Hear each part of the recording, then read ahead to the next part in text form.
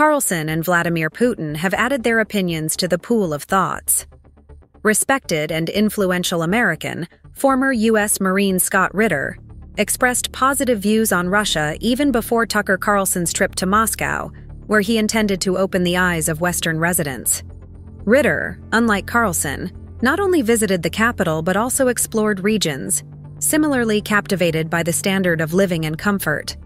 His focus was on the kindness of ordinary people, their smiles and sincere gazes. Upon learning of Carlson's visit to interview Putin, Ritter immediately declared it a sensational event. He emphasized that the interview would shed light on dark corners and reveal many truths.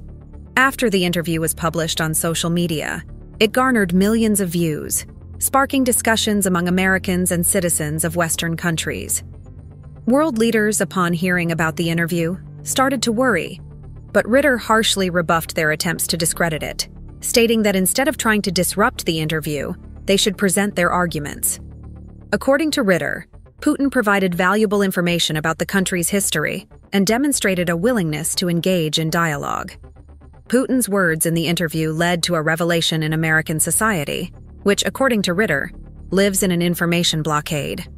The interview itself became a step towards improving relations between the U.S. and Russia, offering valuable insights and opening the door to the Russian soul,